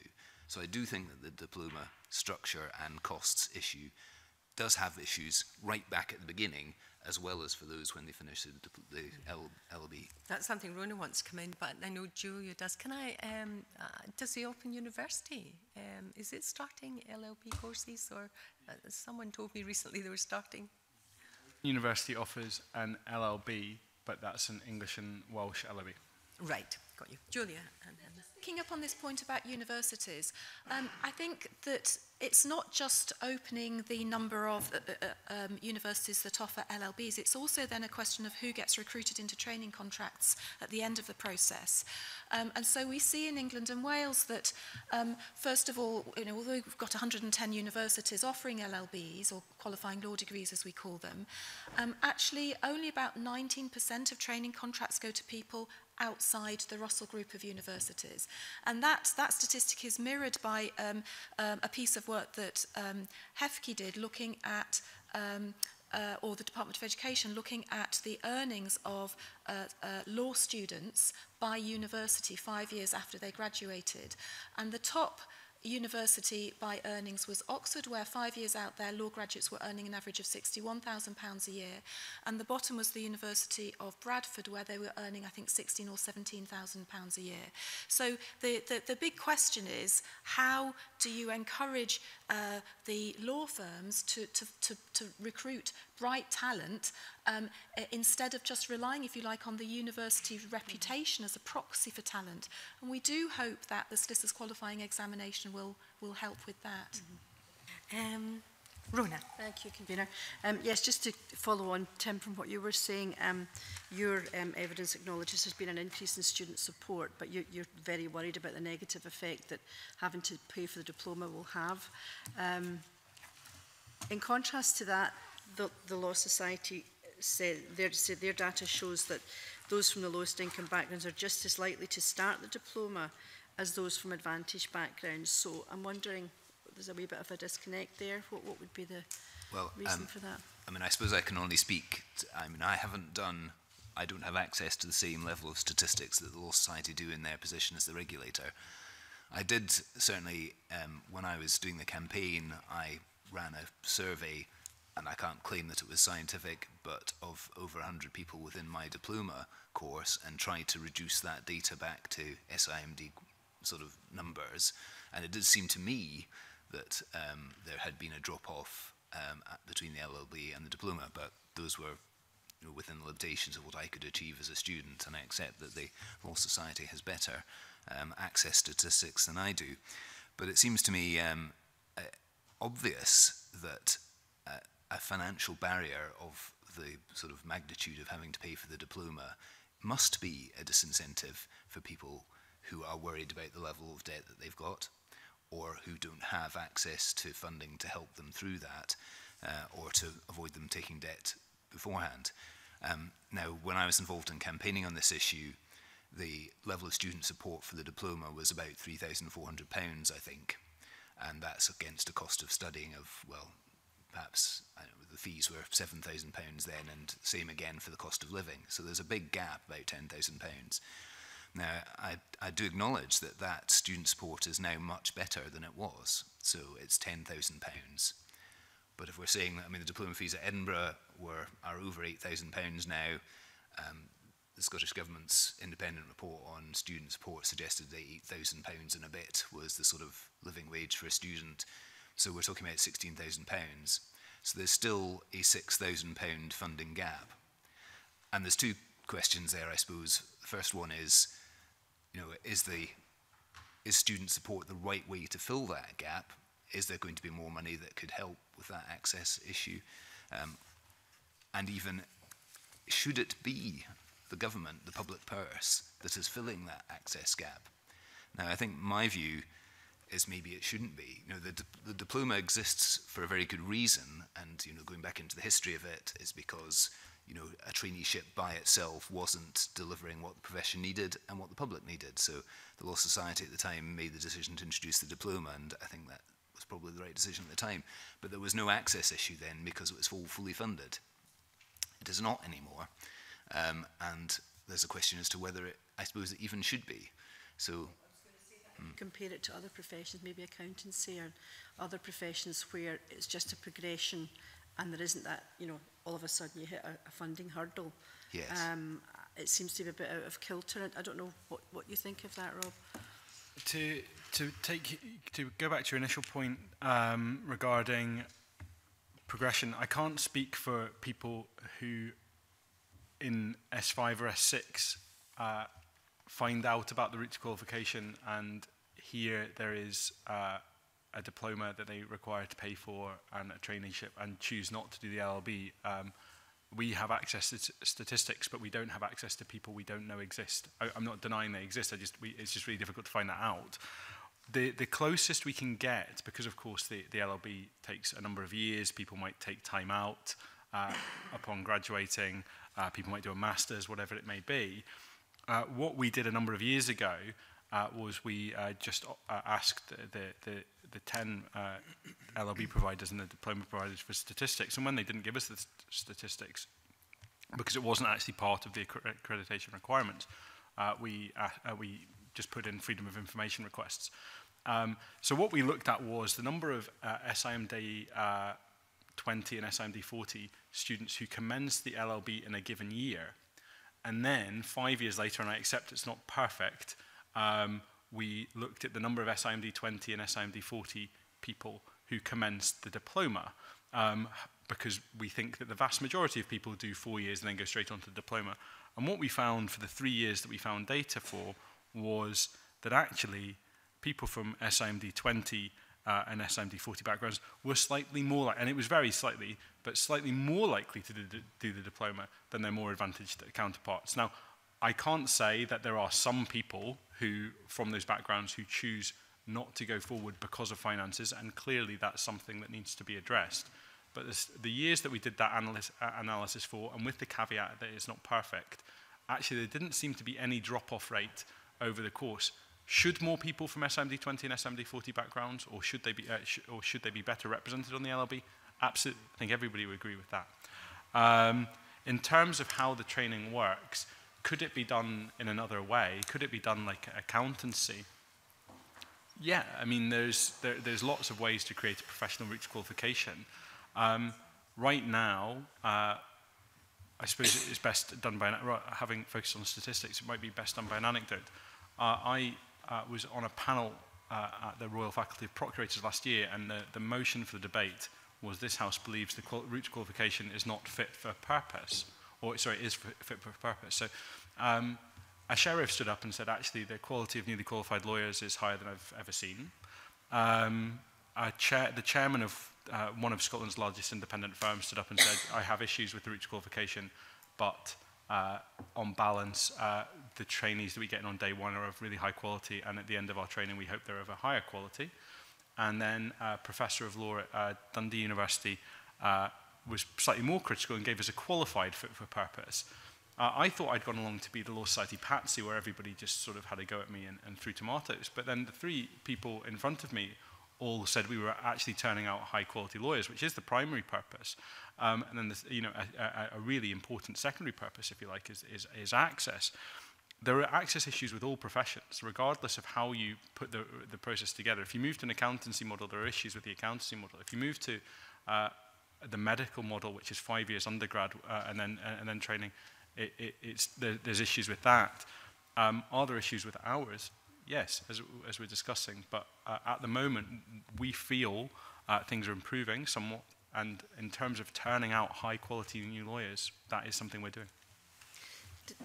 Would that not suggest that the legal profession is, to some extent, you know, raking in the benefits of students who are having to pay and then get, you know, as a trainee don't get much money, and the law firms are getting a very high, I mean, which is good. Obviously, the training is going well, but does it not suggest an imbalance?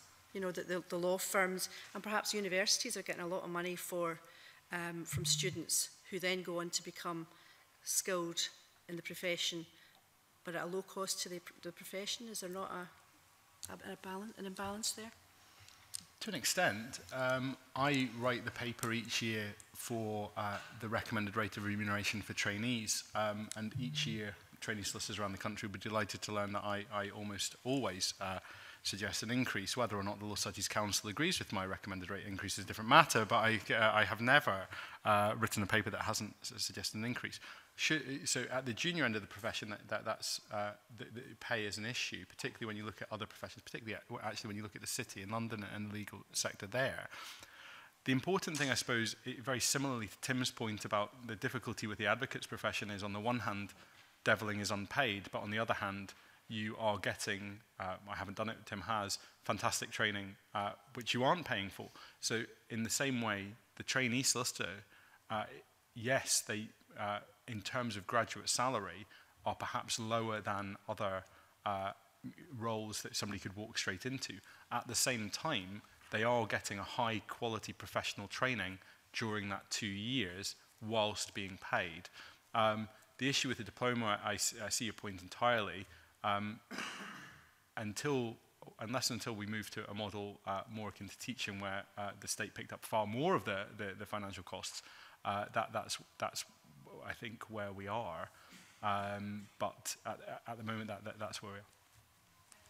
Thank you. Yeah. Liam, if you come in with your supplementary. Yeah.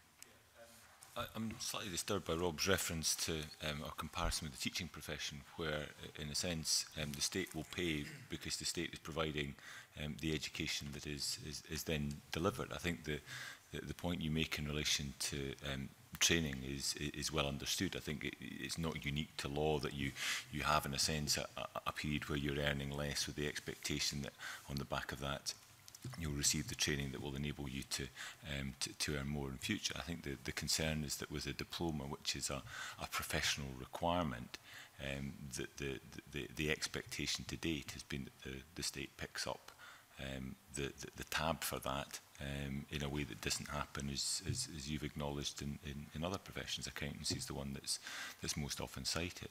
And I think at times where budgets across the piece are under more strain, I think expecting the Law Society to move on from the consultation that you've had, nobody doubts that there are many options there, that there may not be a unanimity of view across Law Society members, but an expectation that, at least recognising where public finances are at the moment, there'd be a willingness to engage in a model that eases some of that pressure that's on the public purse at the moment. Is that not unreasonable?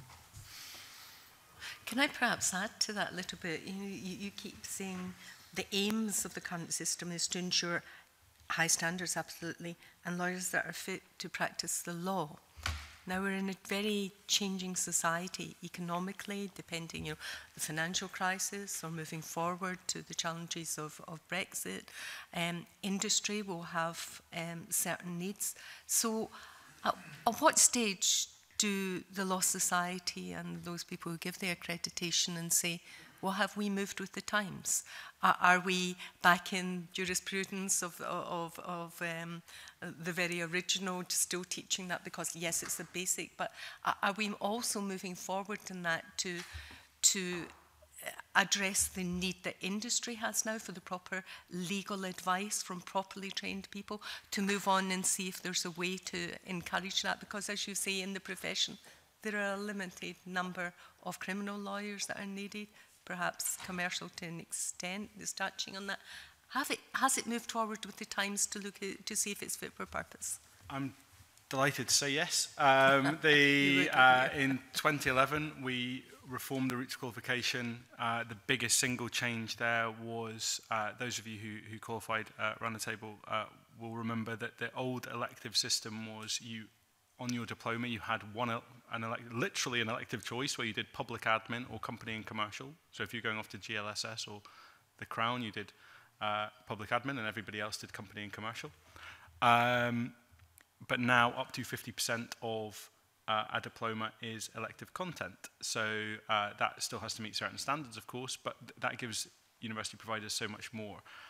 Over the last 2 weeks, we have been, one of the annual plan objectives for the Society is to ensure content of the route to qualification is up to date. We held a number of roundtables with academic and diploma providers and practice units, both in-house and private practice, on topics including tax. Have we got tax right? At the moment, that's almost entirely taught in the diploma. Is that correct? How you judge that? Do you go and talk? How do you judge if you got it right? Well, we listen to our members and we listen to the academic providers. All the time we hear people saying, we feel that the trainees coming in are light on this, or heavy on that, or good at this, or perhaps could be better at that. Tax changed in 2011, so it's 5, 6 years on, 7 years on now. It's right to say, well, was that change correct? Can we evaluate that?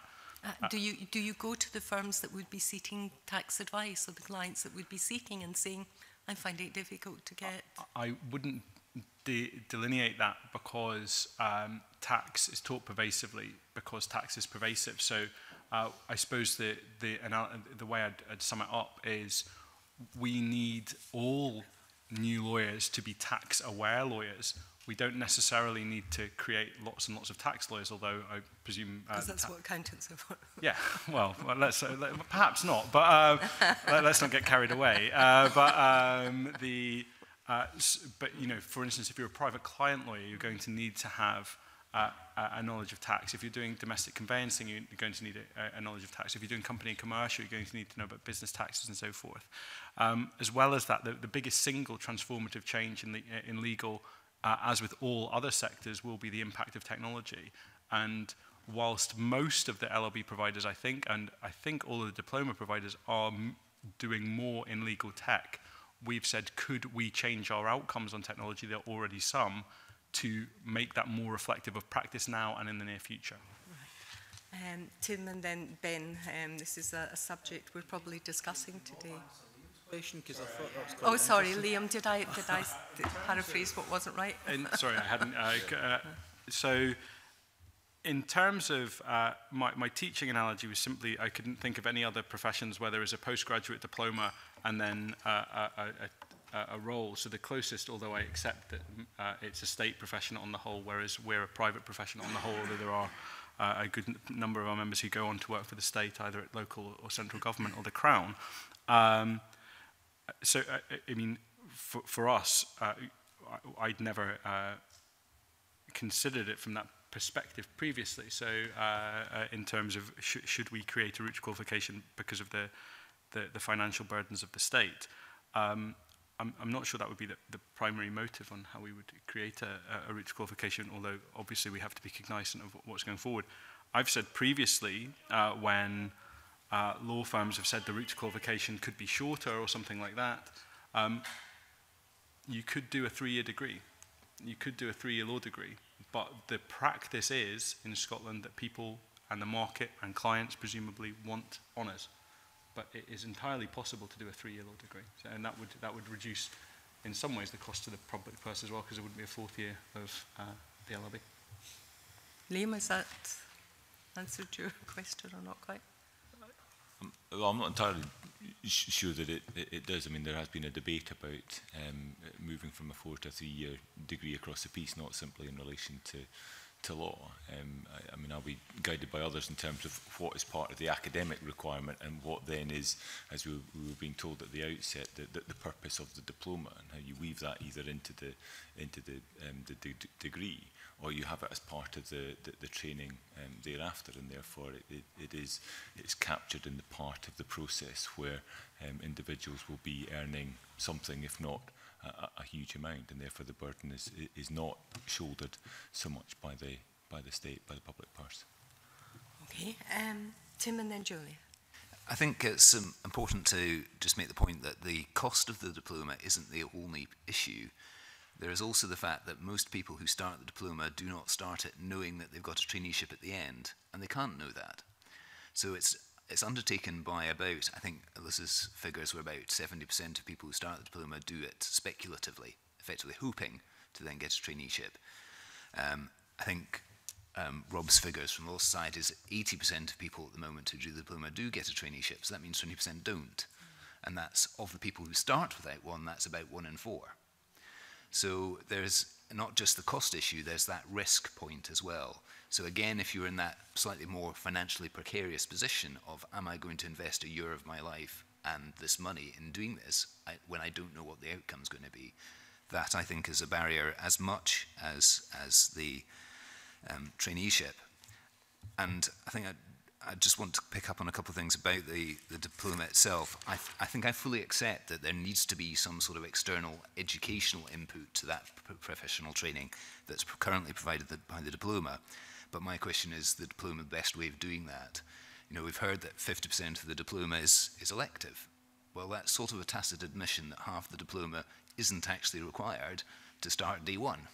You know, it's good to have, nice to have, good broadening education, but it's not required for day one. We talk about it being a year. Well, actually, most of the courses start in September and are finished by the end of March. It's actually 6 months. So could some of those be taken and broken up and put into the same or a longer traineeship? And that's what we had proposed at one point previously, was to do, you know, your traineeship during the day, but doing the diploma at the same time, because you can do a part-time diploma, but the one job you can't do while doing a part-time diploma is being a trainee solicitor. Right. Julia, next. Just picking up on Tim's point around, picking up on the point about the length of law degree and also the electives. One of the things that we have discovered since we proposed the SQE is that universities are looking at integrating the professional stage of training into their law degrees, so that we will have, instead of 4 years to admission, 3 years. And actually some universities, I'm aware of one university who's even looking at a 2-year route to admission. And one of the things that we have done is we have removed the requirement for the study of elective subjects for exactly the reason that Tim suggests. And we can do all of this because we will keep a grip on standards. The standard through the SQE will be objectively and independently assessed, so we can make sure that people are at the right level for safe practice. But if universities think they can get through this in quicker time, shorter time, then it's open to them to do so. Yeah, and Elizabeth? The proposed model, if you like, that if effectively firms can somehow provide the diploma training part-time, is that am I picking up that incorrectly in terms of compressing that into I'm not suggesting that the training is provided by the firms, the academic training is provided by the firms, but I think, and I don't know, I'm not an expert on this, but in the accountancy model, then people who are doing their accountancy traineeship will go and do the educational part with external providers, which could be the universities, but they would do it week at a time or day at a time, not for 6 months. I just wanted to point out the kind of intensive rigour of the diploma currently in relation to the core subjects. I think we're giving students contact hours to cover the core subjects of about 24 per week. So I think that would have to be looked at in terms of any kind of proposed model and the demands that professional firms now make on trainees to effectively fee earn and create funds. Okay. Ben, I'm going to bring you in. This is the subject we're discussing today because Ben has been very keen to look at it. So you finally get to ask your questions, Ben. Thank you, Convener, and thank you all for contributions so far. It's been really interesting to go through the subject and to hear the different perspective from England and Wales as well. I guess I would start from the point that the reason all sorts of different people from different backgrounds going into train and qualify as a solicitor in Scotland do the diploma in legal practice is because in the vast majority, apart from the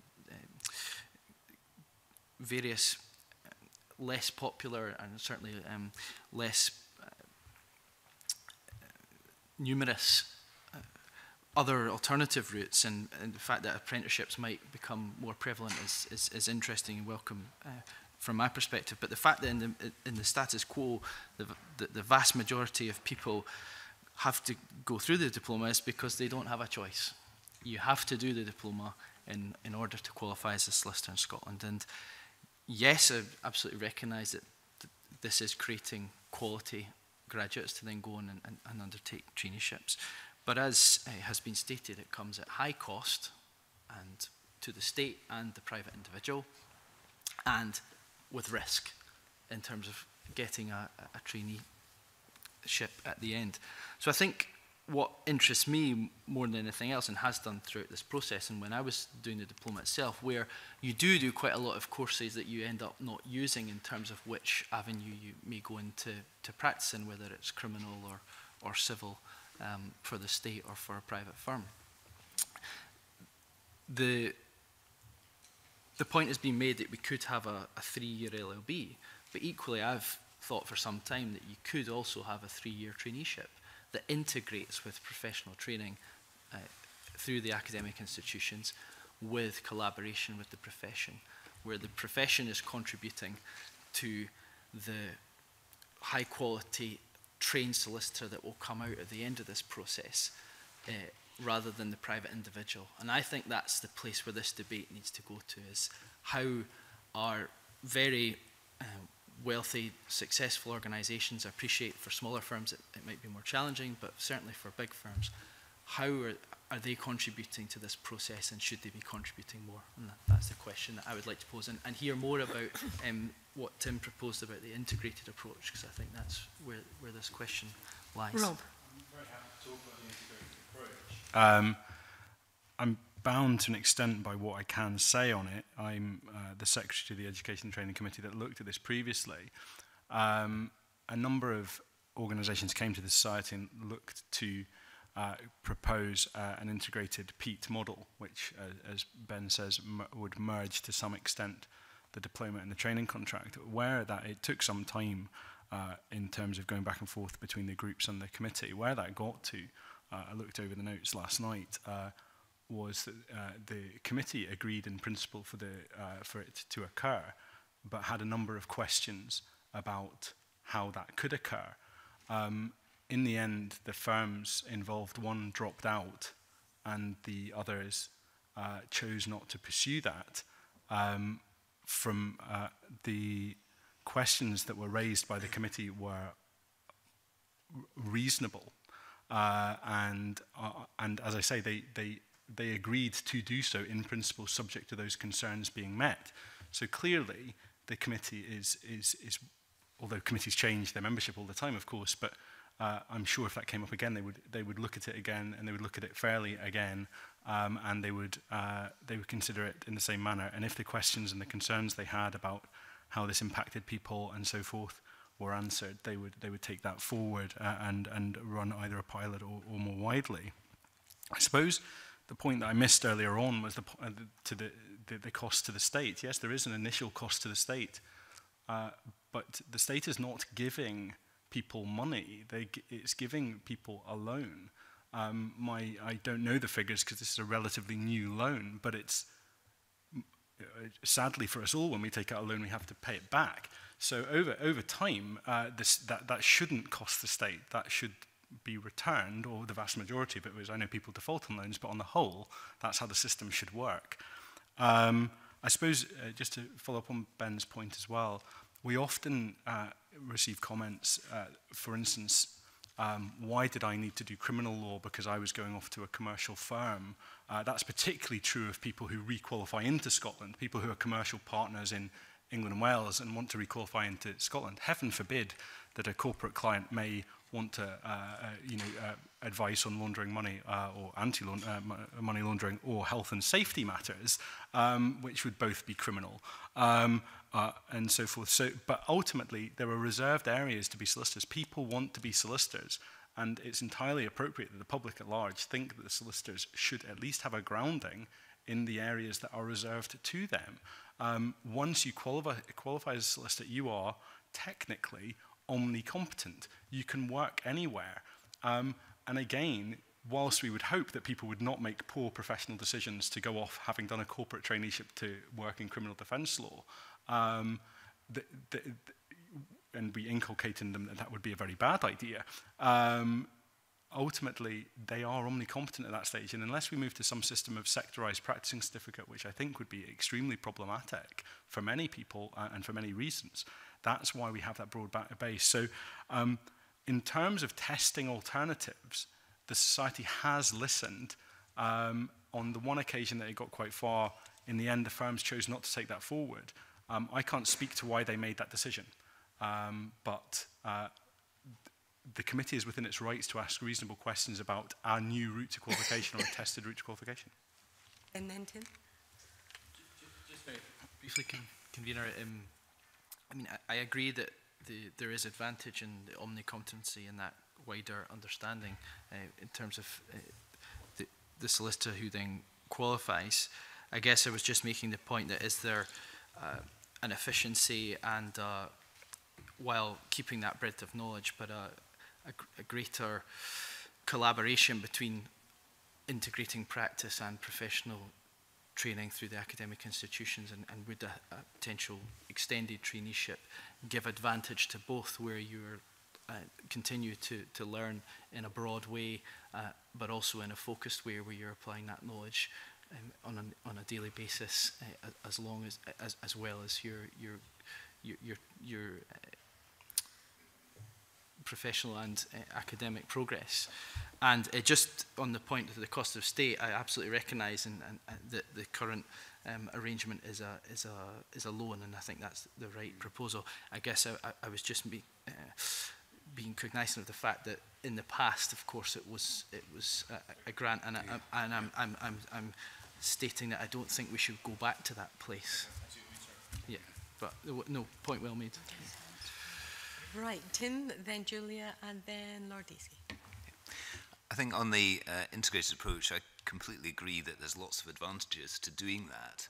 I think the feedback between people doing something academically and then doing similar things in their office and bringing those two experiences together is very important.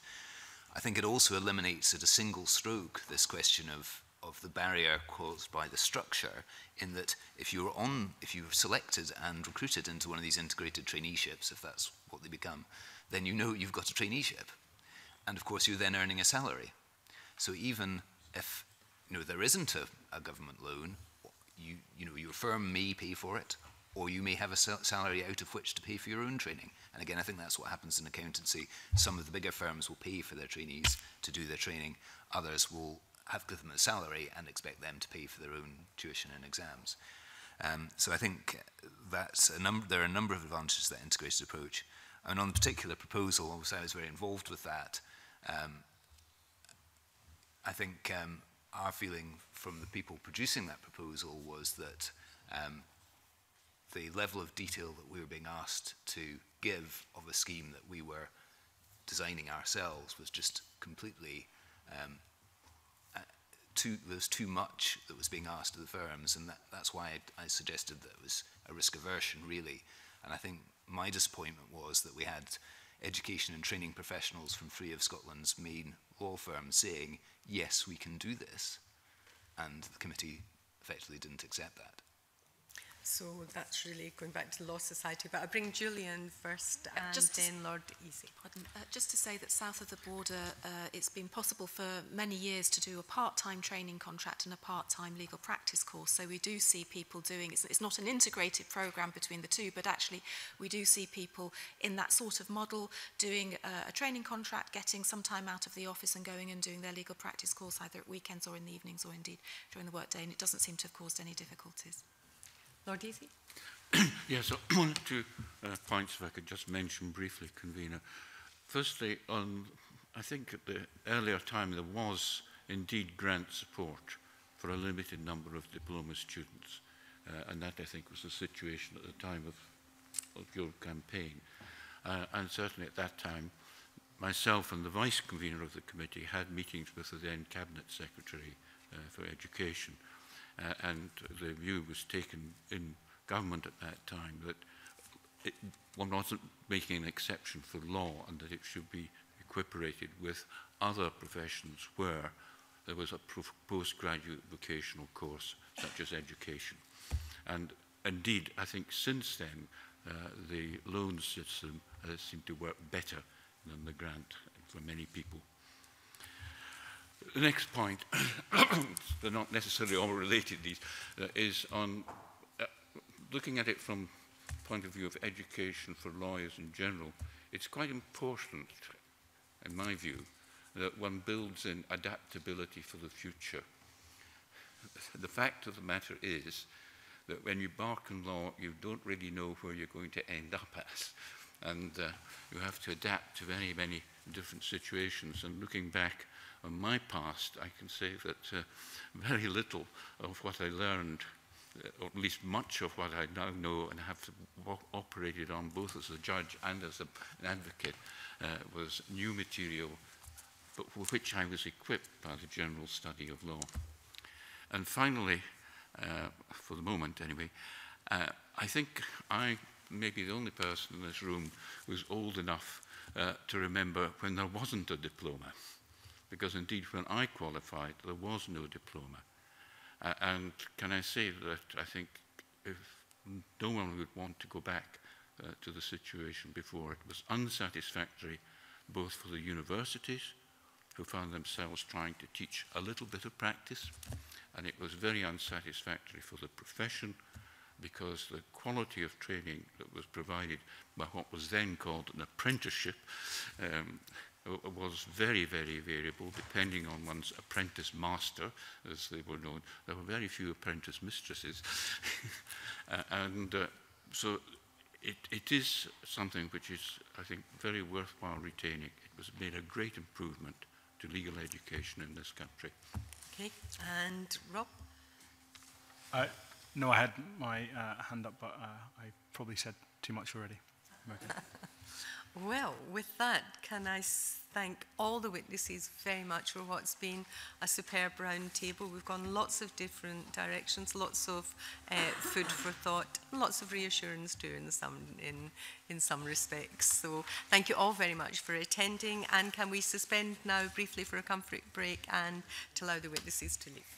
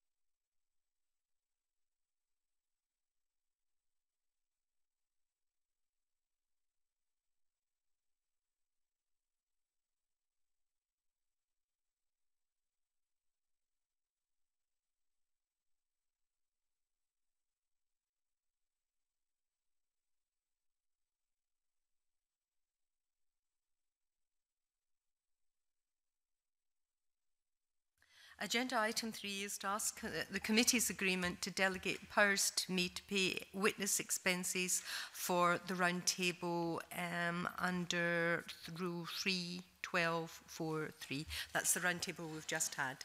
Are we all agreed? Agreed. Thank you.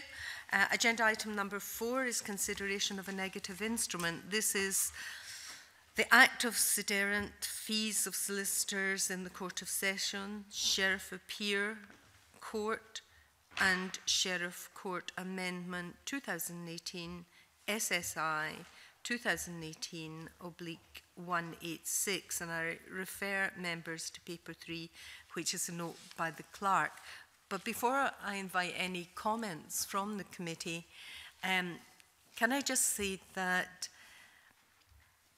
having asked the clerks about this particular SSI, and in the context of the discussions we've had in the conveners group generally about the notes accompanying these SSIs and how easy it is to understand in layman's language exactly what they're intended to do, then this is a prime example of what shouldn't really be happening.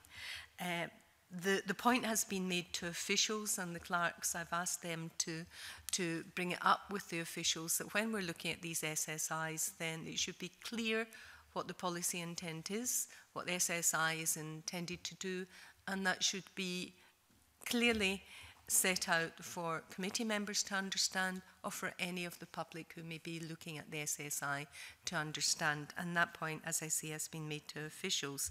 So on the back of this particular one, I've asked the clerks to write to the Lord President and the Minister of Parliamentary Business, making the general point that we expect these SSIs to be accompanied by a clear explanation about what the instrument does and why. And this is a particularly important issue because there is no doubt that in the coming weeks and months, the number of SSIs we will be dealing with, in fact, every committee will be dealing with, is going to increase substantially. So I think the point really must be made now that in relation to the SSIs, that the Parliament will update the statute book because of the UK's decisions to leave the EU. We're aware this is an issue that's going to grow. So a letter will go to the Lord President to make that point about the clarity, to be easily understood, and about the general raising awareness about the general point that these SSIs are going to be a bigger factor in our business dealing with it. We already deal with a large number in this committee, and the clerks really shouldn't have to be making phone calls and spending time trying to determine exactly what the SSI does. And with that, can I have comments from members? Daniel. Convener, thank you. I'd just like to make one broad comment, in that I understand that this SSI is making provision for a 5% increase in fees across the board. And I would just like to make the general point that court fees can present an access to justice issue. They have, we've seen above inflation increases in fees for a number of years now. And while I understand the need for the courts to recoup their fees, now I also understand the decrease in the number of cases brought forward, I do think we should note that this can be an issue for people, and that should be borne in mind in the future. Right. Any other? John? Yes, no, I would absolutely echo what Daniel has said there, and I think we need to be vigilant about this. It's not something that we see in replicated in salary increases and the like. But I'd also like to make a passing comment about your earlier remark in general about SIs, and this is a situation that has come up in other committees, and so it's not simply from the Lord President's office. I know you're not suggesting that, but in the past you would look to an explanatory note to explain. Increasingly they seem to replicate what it says in the SI, which is less than helpful. And I think your comment also about the public watching these proceedings, you know, of course we understand that there will be some highly technical legal matters, but we need to understand the generality of what's been proposed there, and if we have any questions to then delve deeper. So that's very helpful, Convener. Yeah, the committee has already, or the clerks have already taken up the point with government officials, so the Lord President is the next person in our sites. Liam. Very briefly, Convener, just I may not be understanding your point, Daniel Johnson, entirely, but this SSI, to some extent, it goes towards the clarity.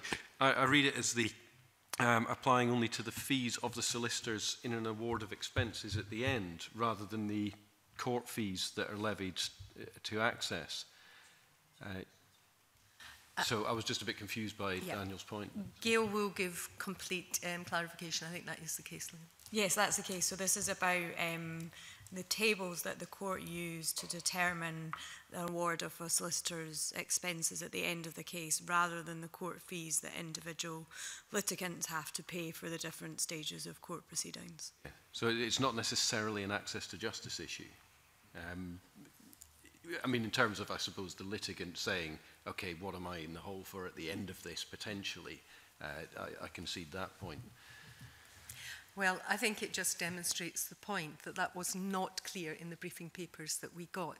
And therefore, you know, if we're asked to pass these SSIs, I know exactly what we are being asked to pass. It must be absolutely crystal clear. So thank you for that. More generally, where there is court fees, the issues going up, there has been a tendency for that to happen. Your point is well taken, but perhaps not relevant for this SFI.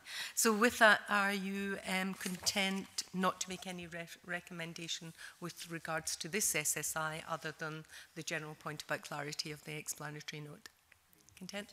Thank you for that. Agenda item 5 is feedback from the Justice Subcommittee on Policing and of its meeting on 21st of June 2018. Following the verbal report, there will be an opportunity for brief comments or questions. I refer members to paper 4, which is noted by the clerk, and ask John Finney to provide feedback. Thank you, Convener. The Justice Subcommittee on Policing met on the 21st of June, and we took evidence on Police Scotland's digital data and ICT strategy, and also took further evidence on the Police Scotland's use of digital device triage systems, which are also known as cyber kiosks. And that evidence was taken from Kenneth Hogg, the Interim Chief Officer at the Police Authority, David Page, Deputy Chief Officer, Martin Lowe, Acting Director of ICT, James Gray, Chief Financial Officer, and Detective Chief Superintendent Jerry McLean, Head of Organised Crime and Counter-Terrorism from Police Scotland. And the subcommittee heard that the ICT strategy excuse me, is much bigger than the previous I6 programme in terms of scale and investment.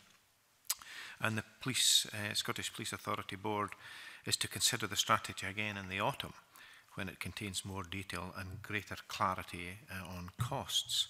The subcommittee also considered the level and detail of scrutiny that was undertaken by the Scottish Police Authority before investing in cyber kiosks, with a view to introducing their use throughout Scotland. And I think it's fair to record we're disappointed that there had been no impact assessments undertaken before the 2 trials, or as part of the consideration to expand the use of cyber kiosks. But now we're assured that these are being compiled and will be en route to the subcommittee for scrutiny. And these assessments were a privacy impact and data assessments from Police Scotland about cyber kiosks. And the subcommittee also considered its forward work programme and agreed to write to the Police Authority and Police Scotland about their joint decision not to make ex gratia payments to the 4 officers affected by the counter-corruption unit investigation. And the subcommittee will meet again on the 13th of September. I'm happy to answer any questions. Thank you, John. Do members have any comments? Daniel.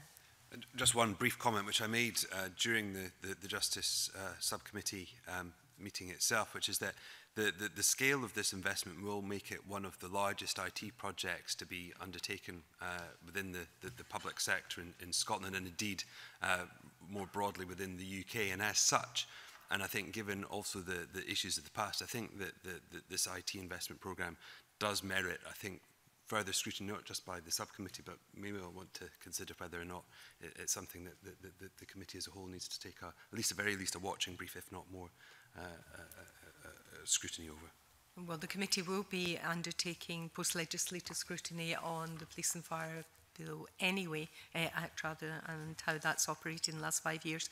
So I've no doubt a lot of issues will come up, including this. But there was certainly a little bit of concern, more than perhaps a little bit of concern, about the scrutiny of this particular project, and if there wasn't a case of cart before horse, really. So something that I think, given the value of the contract, as Daniel says, needs a watching brief. Are there any more comments?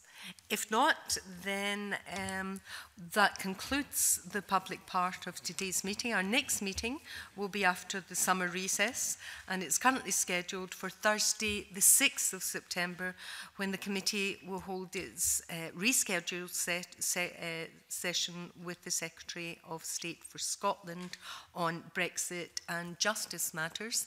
So only remains for me to wish all members and staff, clerks, a relaxing and stress-free recess, and we now move into private session.